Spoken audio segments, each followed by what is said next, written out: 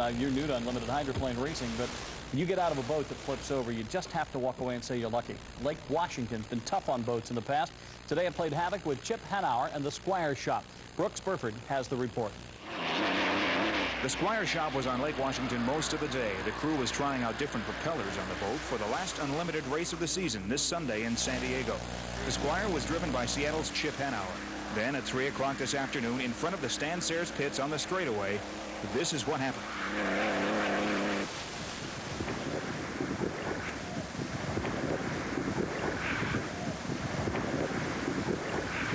Chip Hanauer was hauled out of the water in a lot of pain. He was badly shaken up but conscious. Chip was taken to Harborview Medical Center. Doctors there say he is all right.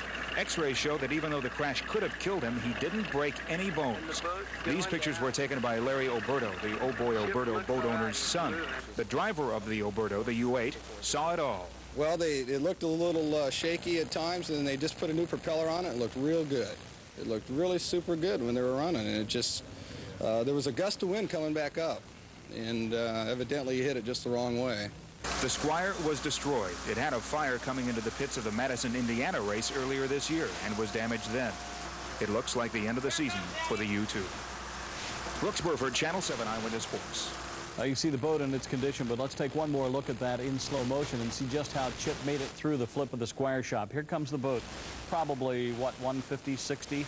The boat gets airborne. You see it up. Now, right about here, Chip would go ahead and flip the lever that would get him out of there. He apparently see him go out of the boat, but his airline chute, the chute that they wear, the pack on the back, apparently the lines got connected with the boat. And as the boat was starting then to go down, Chip was entangled still with the boat. The boat's sinking here, what, 50 yards away. Chip's being pulled down and along by the airline chute on the parachute, the lines. And finally, they apparently threw a knife to the fella in the rescue boat. He couldn't get to them, and Chip finally untangled the lines and got out of it himself, and you saw him being pulled aboard the boat. So a bruised kidney apparently is the only injury for Chip Hanauer. That's great. And the boat, it just doesn't look like it's going to go anymore at all. Maybe never. If they repaired it, would certainly be for next year. Well, with the